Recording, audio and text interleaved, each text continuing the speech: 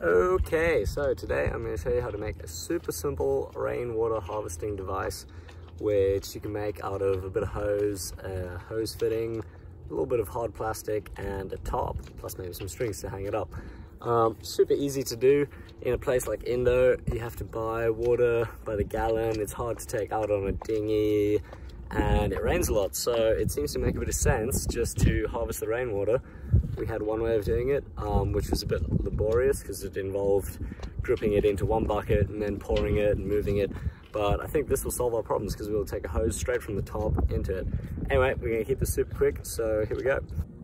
Okay, so first we've got a bit of hose. That's a bit shorter than I'll use in the end, but it's good to test with. Then we have some hard plastic over here. See, I've taken this from a diesel fuel additive thing, but it just has to be hard enough to provide a bit of extra support to the top. And this is probably the most important bit. So this one is good because what it allows me to do, oh my god. This section here is pretty standard, can just plug straight into a hose. So this is kind of where the magic happens. It's a pretty simple part to find. All it really is something that allows you to sandwich the top, and then we're basically just making big plastic washers to give it more support. Okay, so now we have these two bits. Essentially what we want is just for the inside of that to go straight through there, and because they're slightly see-through, I can actually just put it like that and trace it through. So, not perfect circles in there, but that is just about right. You'll notice these are not perfectly round. I was trying to maximize the area of them, but if they don't work like this, I will just round them out. It should be easy. So it's actually pretty hard to cut these little circles out. I would potentially use a very fine-tooth hole saw. Oh my word, if I had such a thing.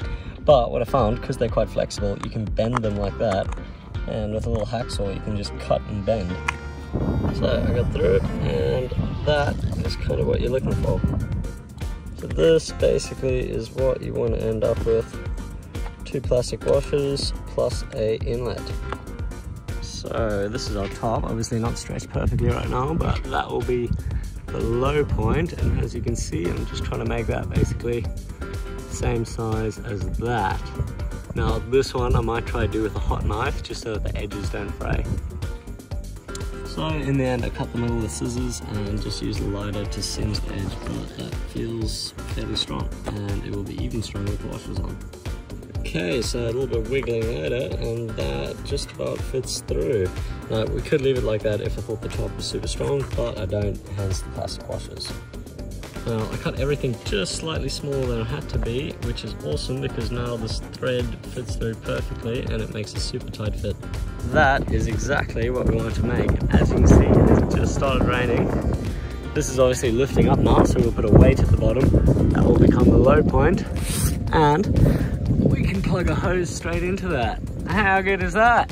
So pretty easy. Now we just take our piece of hose, we put that on, we connect that. Boom, nice hose. Here's our top.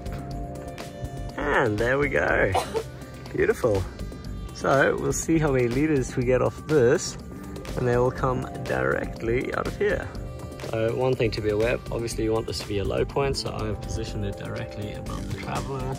Simply stolen one from there, and boom, boom, boom, sorted. You can see this bottom one is separating off a bit, but that's okay because the top one is now taking the pressure, so that's the important bit. If it happens to jump up, then this one will take the pressure, or push. If this pushes down, this will spread the pressure, but right now it doesn't need to do anything. Very nice. So all in all, that was maybe about 40 minutes and super cheap, super easy, and now we get water straight into our tanks. If I learned from this hose a little bit. That would have been even quicker if I had the right tools, including maybe a really good pair of scissors and a hot knife. But we made do with what we had, and yeah, worked out pretty good. I'm more than happy with that. Obviously, the amount of water you collect will be a function of the size of your top, so the rain, I guess. This top's pretty small, but we've still got quite a few liters off it.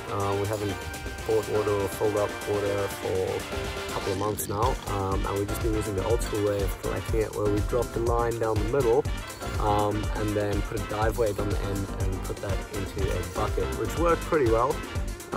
But yeah, hopefully this will work even better. Another thing, once it starts raining, you probably want to let it wash off for a good 10 minutes or so.